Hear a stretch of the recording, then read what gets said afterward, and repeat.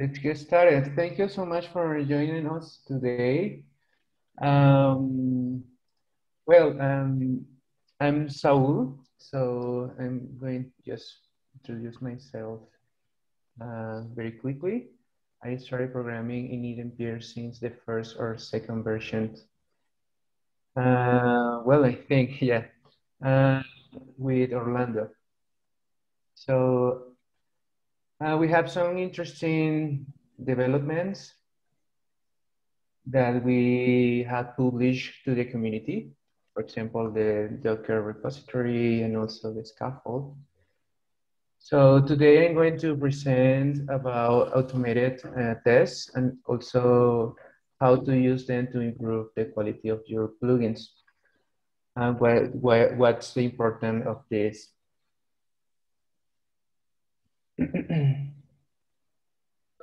So yeah, let's get started with that. What are automated tests?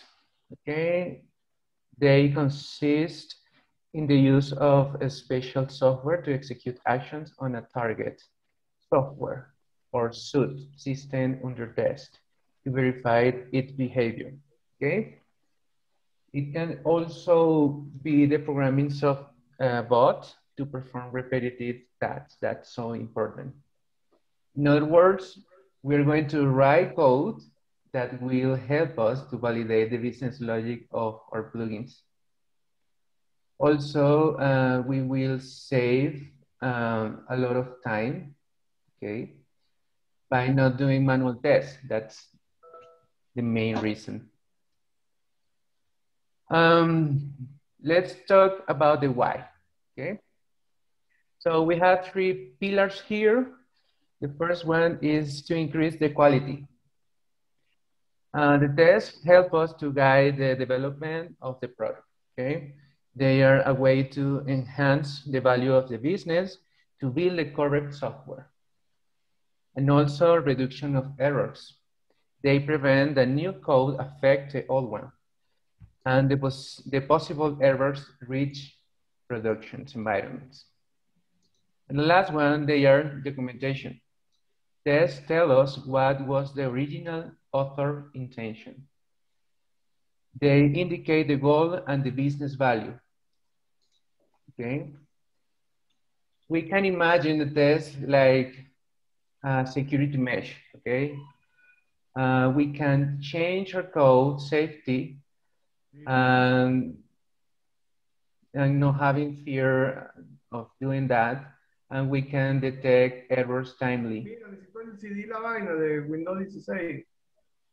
I think we have some noise. Okay.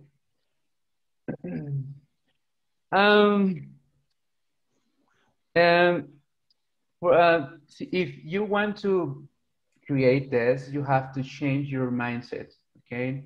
So the testing pyramid is a strategy of testing strategy that help us save effort in the long term, okay?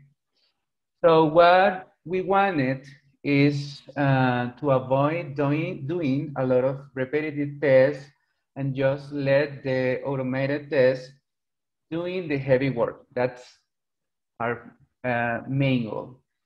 So we can save time and also money. And that's why we are using this strategy and we are using this automated tests in our work every day in Haynes, okay? So the main idea is to create a lot of unit tests and avoid the manual regression testing, okay?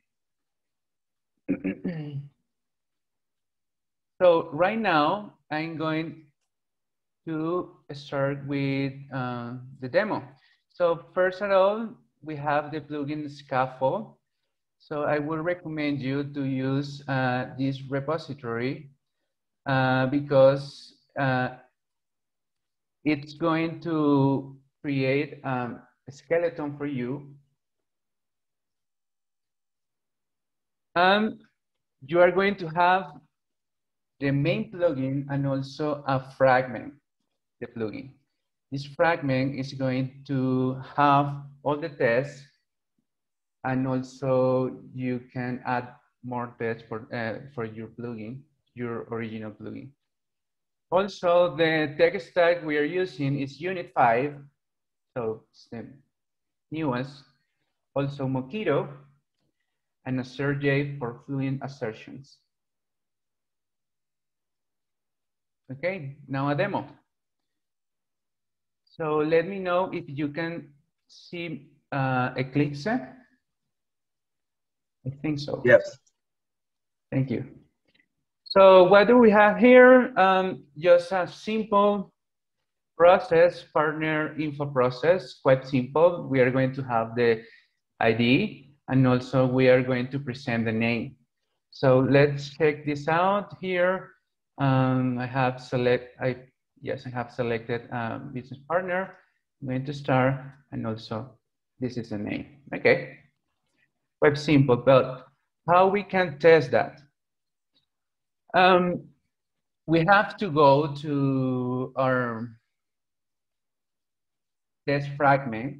Okay, the original plugin is going to be a dependency for this one. Let's check that's out. For example, this is the fragment, as you can see here. And also, this is the symbolic name. Okay, so right now I'm going to create a test. So for that, we have to create another class with the same name, but with test post feed. And in this case, partner info process test. Okay. So the first thing I have to do is to think for what is the goal for this test, this unit test. So the first is just to test this behavior, because that's the name, it's a unit. And also, this is the system under test. So the first thing, this is an example, okay? I'm going to write it again. So I have to start creating this test.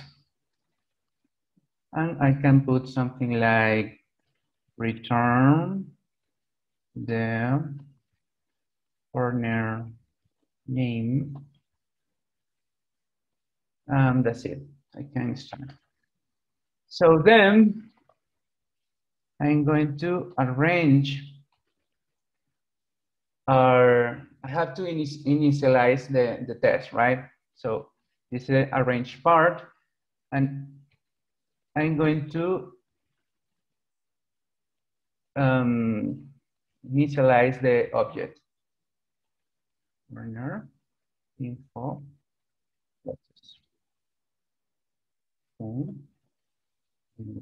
Yes.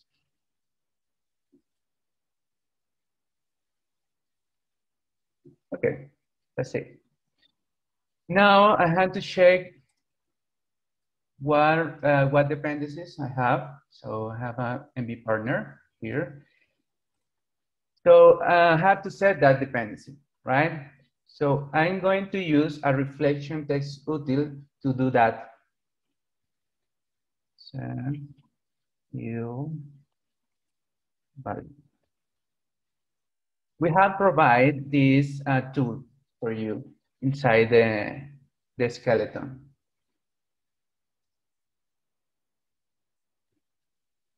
The affected object is partner info. The field name is this one, partner. And what is the value? Partner. So, but we need that value, that partner. Partner. And how this work? Well, I'm going to use a mock object. Okay, so let me just present to you what is this. A mock object is a simulated object, okay? We have to avoid using another instance of external object, okay? We have just to test the unique or the specific behavior that we want to test, okay? Of course. So for that, we have to mock every dependency.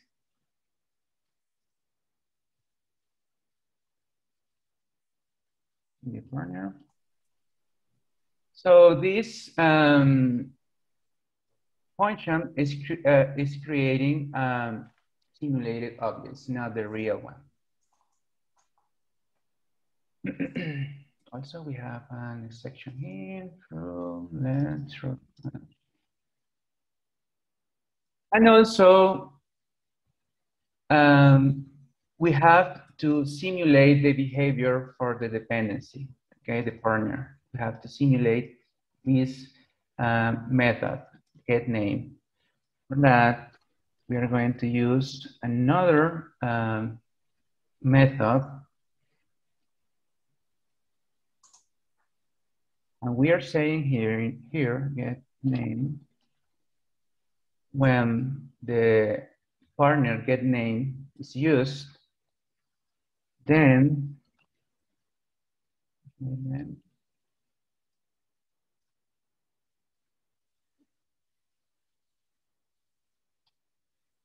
we are going to return a random string, for example. So expected name. For every simulated object, we have to prepare every behavior, okay? So let's create this string, expected name equal get random ID, or get random name, in this case. Okay, we are providing these utils on the skeleton. Okay. So let's see. We have the suit. We set the dependencies. We created also. And now I'm going to act over the behavior that we are testing. So it's something like, just do it.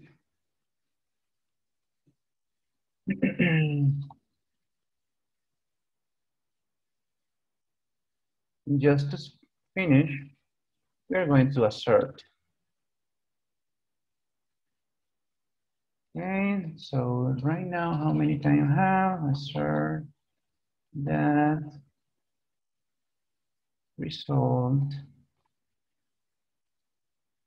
is equal to expected.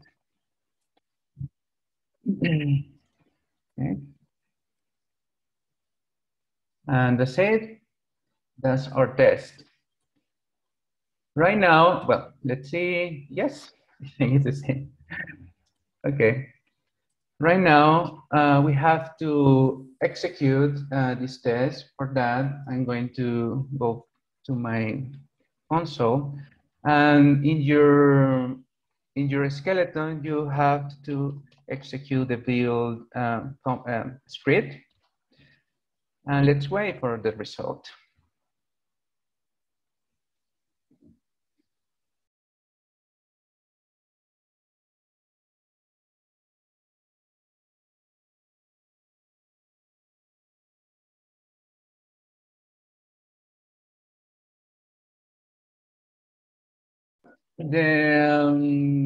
This script is responsible to execute both commands, building the plugin, and also executing the test, unit test.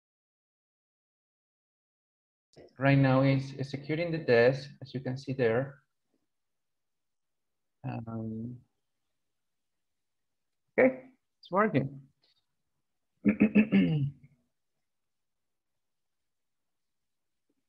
Okay, we have here, okay. We have here test runs to over partner info process tests, and also we have failure, errors, and skipped. Let's introduce error here. For example, we are not returning. How many times we have? Return, no. What happened in this case? Let's save that. Let's run again.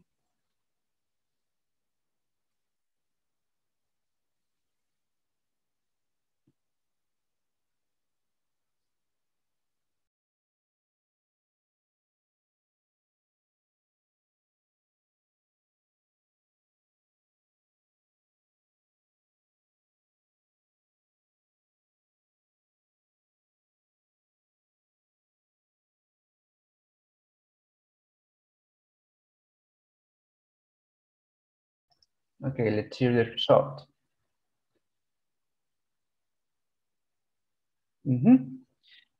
So we have the result here.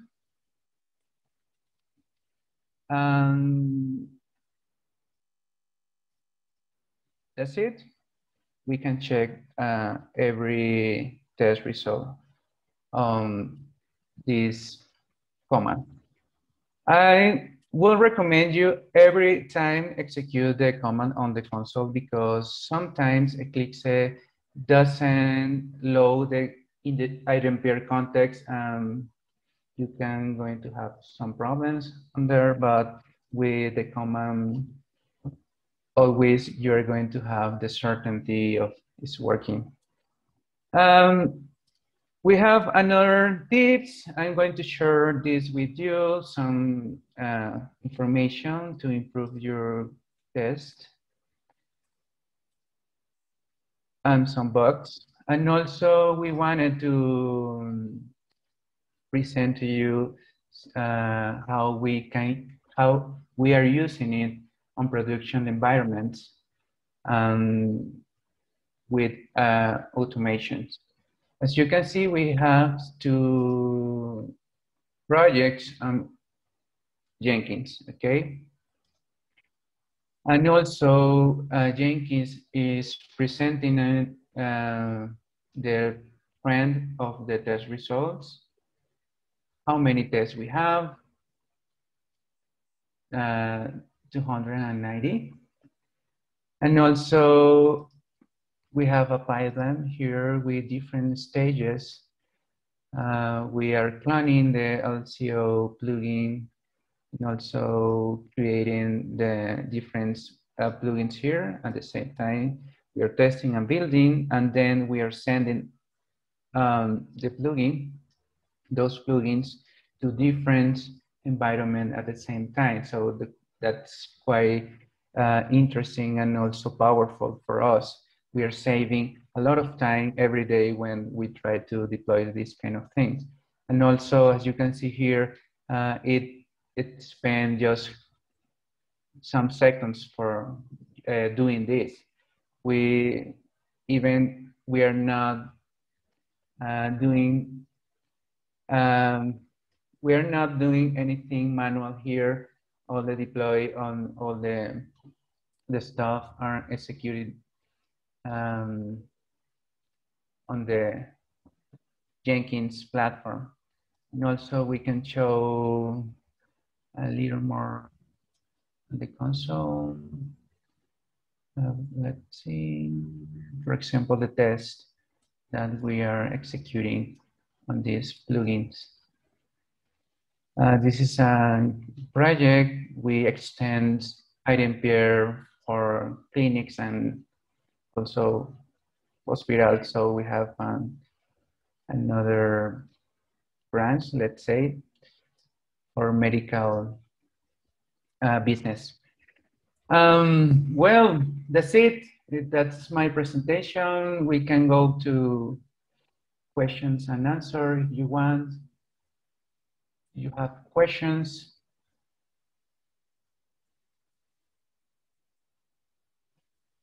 So I'm going to check the chat, also the mother mouse.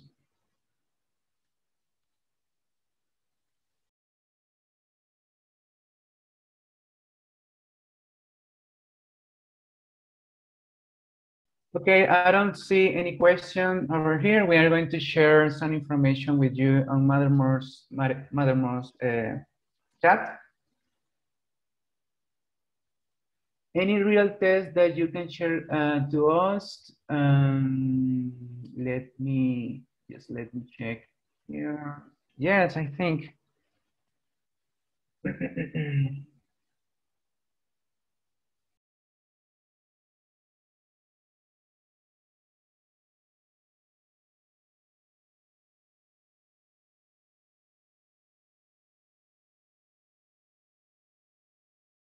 Okay, I'm sharing the medical ERP backend. So let me share with you, for example, this one. We have a lot of things here. Appointment, service, test. So for example, we created this test for the service layer. We are creating all the mocks or simulated objects.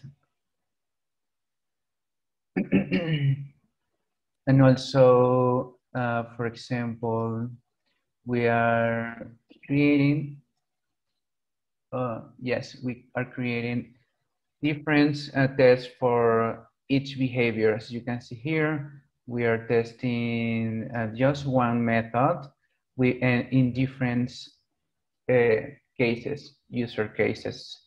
And also we can test the exception if we want with open JDK. We can use this kind of lambda expression to test the exception that is so powerful. What else? We are just testing exception over here. What other authentications? Email service test. For example, we are sending emails, and here we are using the user model from the iDempiere core. So what we are testing here, for example, we are testing the token, if we are creating well the token for the login, and also if the email is ready to send, to being sent. Yes, that's it. Quite. What else? Patient, that's important too. The patient is an extension from iDempiere, in our case. So as you can see, we are using the reflection tool for setting the dependencies. And also we are testing if the plugin is updating the patient contact data and that kind of stuff.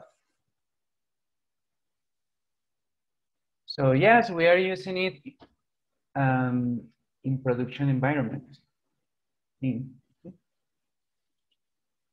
What do you think? And also, if you create custom models, you can also can use the emulated mock method and also prepare your custom tests and also your different user cases. Well, that's the only question we have in the chat. Anything else? No, I think. If not, okay, can it use as resources main resource test convention to separate code and the test code instead of separate fragment plugin? I don't think so. I don't think so because let's check the POM. The problem here is we are going to install the plugin on iDempiere, okay? So the responsibility of this plugin is just to have the business logic, right? Probably we can try to do it, but according to OSGI and our research, we realized we need a separate fragment for that. And also in this fragment, we put all the dependencies on the POM file. As you can see here, we have the Jupyter unit and also all the Mockito, all the dependencies. And also we have to put this special plugin on the POM. It's a Surefire using the Jupyter extension for this. So yes, it's not a big issue having this structure, especially because we are working on OSGI platform. So for me, it's, I don't know, for me, it's good, it's okay. But we tried to do it that way. It doesn't work well at that moment. It was useful, that answer?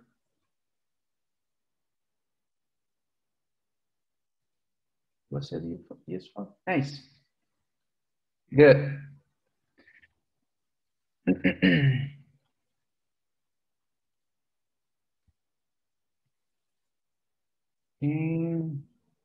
Other questions?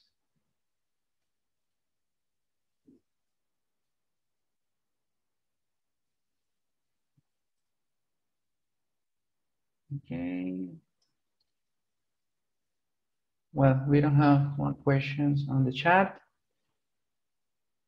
Amazing, thanks. Okay, thank you all. Let's see you in another session. I don't know. Bye.